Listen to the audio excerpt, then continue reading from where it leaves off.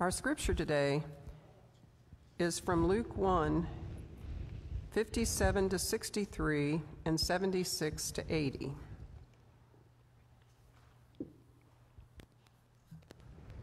When it was time for Elizabeth to have her baby, she gave birth to a son. Her neighbors and relatives heard that the Lord had shown her great mercy, and they shared her joy. On the 8th day, they came to circumcise the child, and they were going to name him after his father, Zechariah. But his mother spoke up and said, "No, he is to be called John."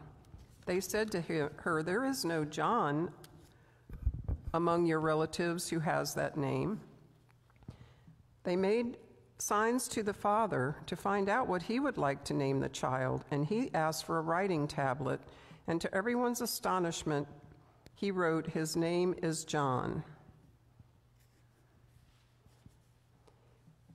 "And you, my child, will be called a prophet of the Most High, for you will go on before the Lord to prepare the way for him, to give his people the knowledge of salvation through the forgiveness of their sins, because of the tender mercy of our God, by which the rising sun will come to us from heaven, to shine on those living in darkness and in the shadow of death, to guide our feet into the path of peace."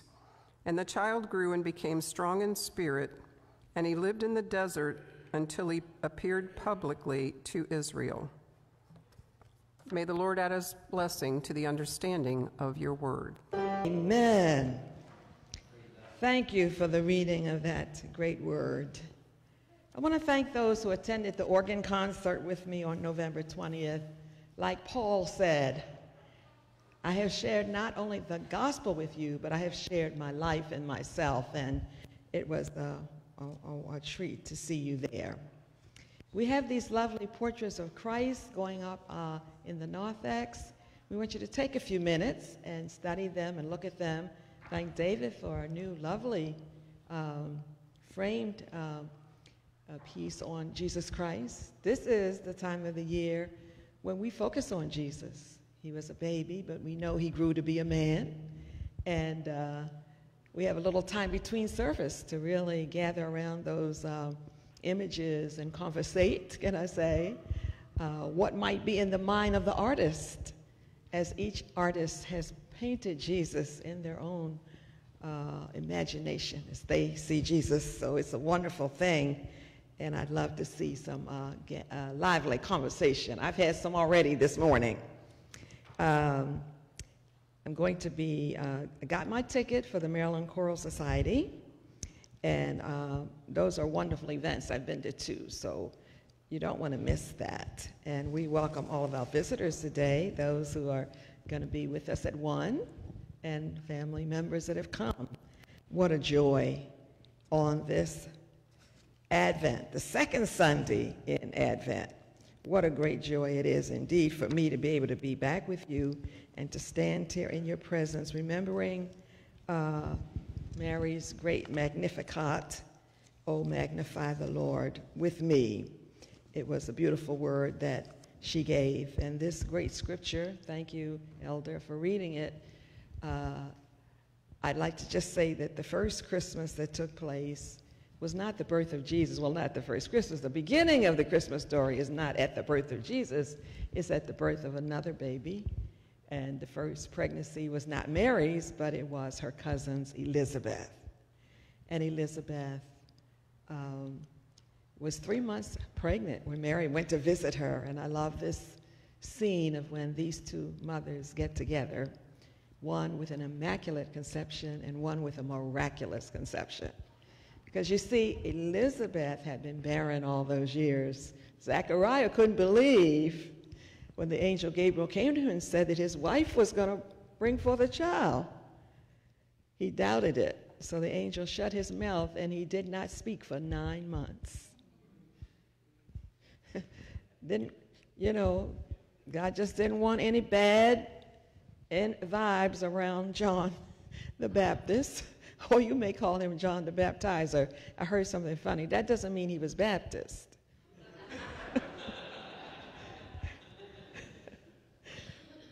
The Baptists alone can't claim him, so sometimes we say John the Baptizer. They had tried to have children and couldn't.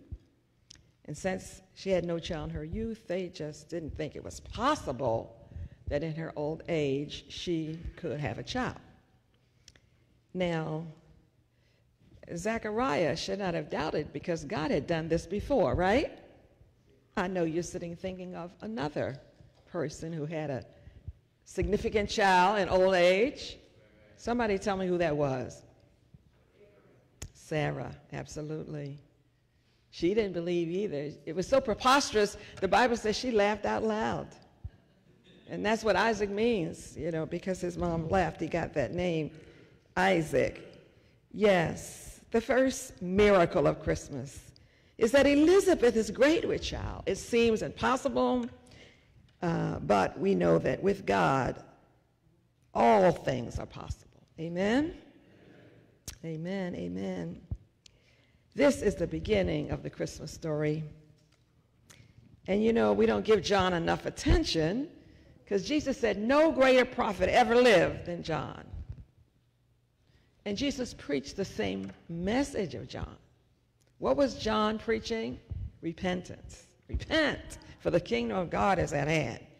And when Jesus went out to preach, what did he preach? The same thing. Repent, for the kingdom of God is at hand. And I remember this about John. John was the first person to call Jesus out, and he said, "Behold, the Lamb of God who takes away the sins of the world." And so why did John know this so well and was so ready to declare him the Messiah? Because his mother taught him. Because Elizabeth, even before he was born, Elizabeth had said the same thing. Yes, this is a sign of what God has done in the world. A world that is empty and barren will soon be full of new life. A world that is longing for a new future will soon hear the cry of a newborn child. The longing of the world for a Savior will soon be fulfilled. This child of Elizabeth is preparing the way for God to come into the world. This child. The Christmas story is 6 years old. I'm sorry, 6 months old. 6 months later, Mary hears the angel Gabriel. 6 months after the angel came to Gabriel, it comes to Mary. Mary hears the angel Gabriel whisper in her ears. I had an extensive Madonna and child collection, over 200 artifacts, paintings, cards, jewelry, lace. I had Madonna and child everywhere that I did give away. But you see, I had both of my girls in January. So I was very pregnant at Christmas time. So I related to Mary. And many of us, as women today and as mothers especially, can relate to these two women, Mary and Elizabeth. Yes, Mary is told that she also is going to have a child. That's the second miracle of Christmas. The first is the pregnancy of Elizabeth. The second, the pregnancy of Mary, because she's a young virgin. And she may have been 13 or 14 young. Back in those days, that was not so exceptional. It's very exceptional to us now. But I have a picture of 5 generations: my mother, my grandmother, my great-grandmother, and my great-great-grandmother, who I knew. She died when I was 8, and we would go visit. So, you know, in certain times back when, people started their families young. Some of them had their children. Some of my paternal ancestors had their children at 14 also. So we raise our eyebrow at that now, but it wasn't so unusual back in that day. Amen. But this is not going to be an ordinary child that Mary's having. This is God's Son, Emmanuel, the very presence of God in the world. Mary is to be the bearer of God's child. And as soon as Mary finds out she's going to give birth to God's Son, she runs to, guess who? Her cousin Elizabeth. And I think we all know why. Who else is going to believe her? When she says, I'm pregnant and it's God's fault. Most people would have dismissed her as saying something crazy, out of her mind, get this child some help. But she knew Elizabeth, and only Elizabeth would understand, because Elizabeth had her own good news. And Elizabeth knows, as soon as Mary enters the room, that she's got great news. That's what the word gospel means, good news. This is the best news she's ever heard, right? Because she says the baby leaps up in her womb. John, who's inside of her, leapt up in her womb when hearing Mary's voice, when Mary enters the room. And it says, and Elizabeth was filled with the Holy Spirit. Elizabeth knows the great thing God is doing in the world through Mary. And it is Elizabeth who first says, blessed are you, Mary. Blessed is the fruit of your womb. I love this. One woman encouraging another woman. Sometimes when men are silent, women have to encourage each other. Don't we, sisters? Can I get an amen? These two women are supporting each other. They're encouraging it. They're on a similar journey in God. She says, blessed are you, Mary, because you believe that God will fulfill God's promises. Blessed are you, Mary. Both these children are God anointed, God appointed, and given a very special assignment. Yes, they cannot stop proclaiming the amazing work of God in each other's lives. It seems as though Elizabeth is preparing Mary, just like John will prepare the way for Jesus. You see the parallel there? So Mary joins Elizabeth in song. Mary, uplifted by Elizabeth's joy, she starts her own song. My soul magnifies the Lord. And Mary sings as well, God has done great things for me. That was what she sang. God has done great things for me. Holy is his name. He has lifted the lowly. He has filled the hungry. He sent the rich away empty. He has kept his promises. This is the first Christmas song. I love the Christmas music. Oh, yeah. December 1. It's on the radio. It's out. It's in my car. I've got several playlists of Christmas music, and I play it all the time because it just seems like it's so beautiful and the season is so short. So we love the music, but when you leave today, remember what the first Christmas song was. God has done great things for me.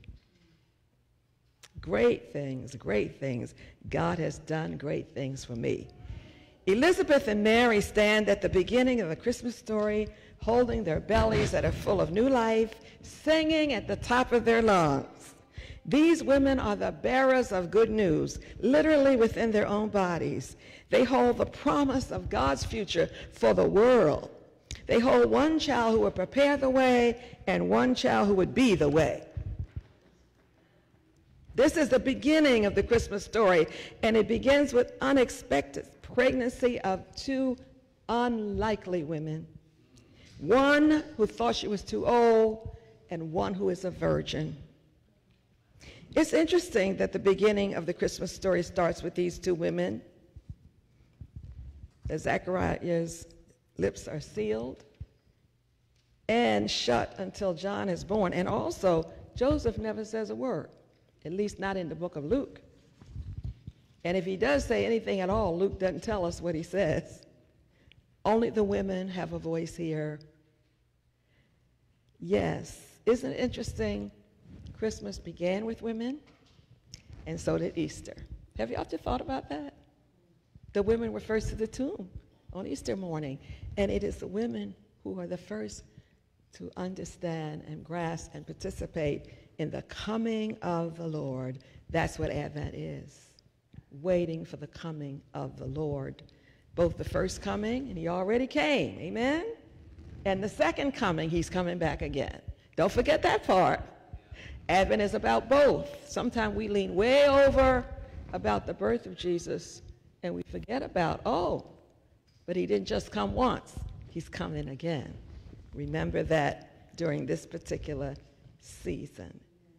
Yes, God enters the world. He doesn't always come to those who have power and a voice and opportunity to speak, but rather he comes into the world where he is needed. Someone said something that I really appreciate. God sees and God sends. I want to park there for a little while because I want you to know whatever your condition this morning, God sees. That's the first thing. That's what Haggai said out in the wilderness. Remember, Bible scholars, God is the one who sees me, El Roi. He sees me.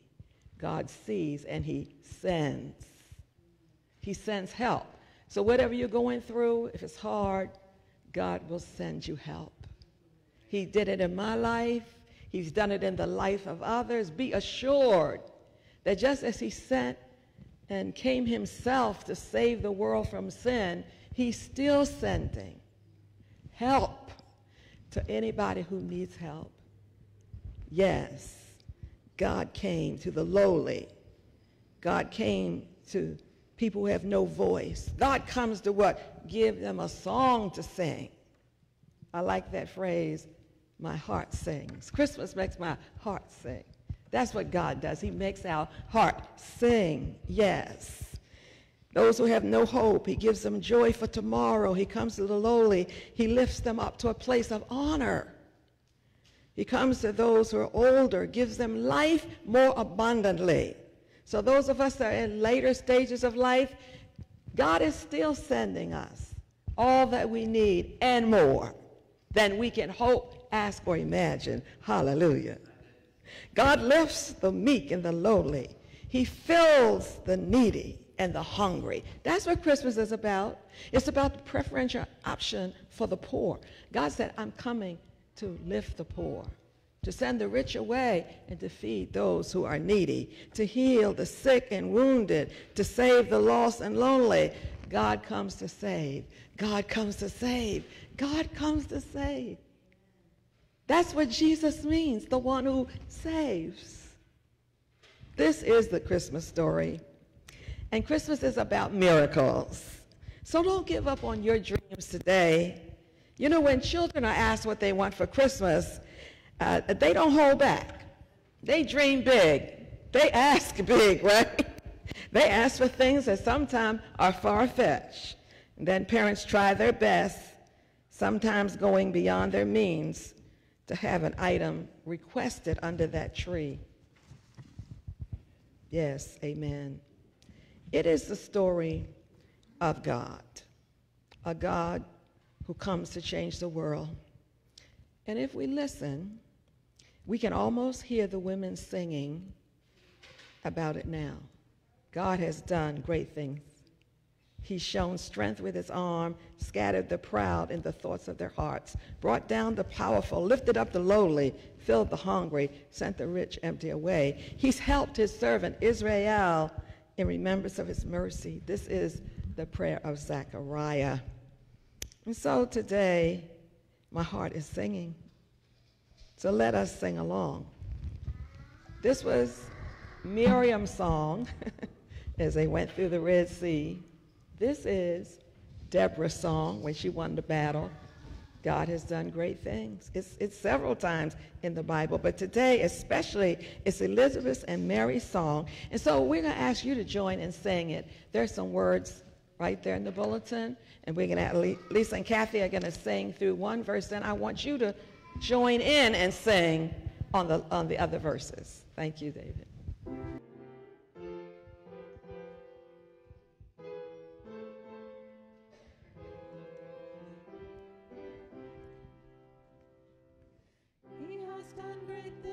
For me, great things, he has done great things for me. Okay, everybody sing along now. He has made a way for me, made a wings, great wings, he has done great things for me. He has made a way for me. Yes, he has. Made a way, made a way. He has made a way for me.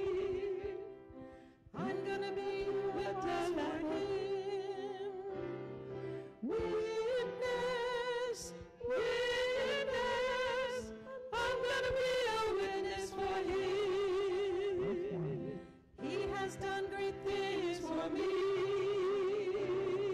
Great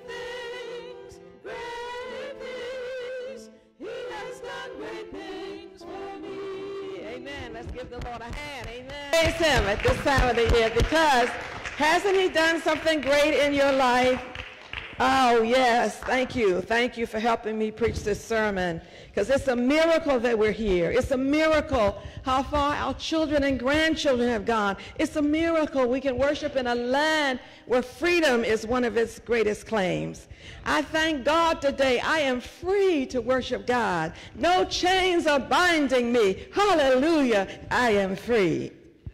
Advent means that a change is coming. Something big is getting ready to happen, y'all. So let us be on this journey to Bethlehem. May the waiting room be our preparation. May watchfulness be our guiding star. Take time during this season to hold a baby. Take time and look up. Something big is coming. And when it comes, sing as loud as you can. He has done great things for me. Amen. Amen. And now I ask, what big thing are you looking for this year, right now? If it's hope, love, joy, or peace, then Jesus is the one you're looking for, because he is the way to hope, love, joy, and peace. Each of these candles represent. And so I invite you now, as we sing the hymn of self-dedication, to come forward here in the sanctuary, or if you're on Zoom or Facebook, let someone know that you come to adore him.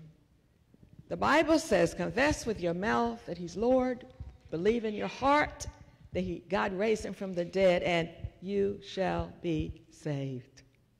That's what the name Jesus means, the one who saves. Confess and believe, you shall be saved. Let us come as we sing.